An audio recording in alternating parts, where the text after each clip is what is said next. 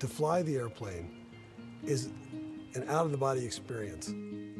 You actually forget about everything else around you. You forget about problems and who you are and what else is going on in your life because you're just flying. We fly because we love to fly. All of us that have flown these type of airplanes, we all know someone that isn't with us anymore, and it's painful to experience that.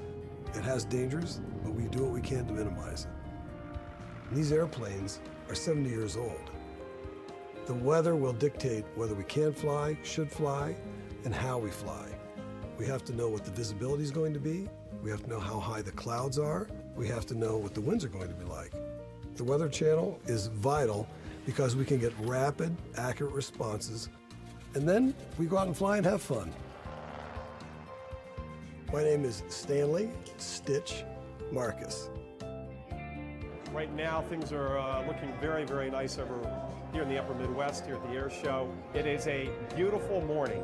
Yeah, this week here at Oshkosh, we've got all these pilots here, over 10,000 pilots, and we have a lot of planes here, and we have these vintage planes where you don't have all that fancy instrumentation. You gotta be able to see the ground, the horizon.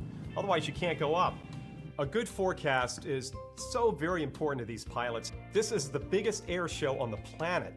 I'm Seidel. I'm a meteorologist at the Weather Channel. It's very, very important to give these pilots the best forecast you can crank out so that they know exactly what they're facing, and then they can make the call. 1,500 feet, 23 knots is what the forecast is. That's for tomorrow at 7. We're gonna go down and survey those holes. So this is a convention that pilots look forward to every year, but it really isn't about the airplanes. It's really about the people. Sharing stories, sharing experiences, flying together.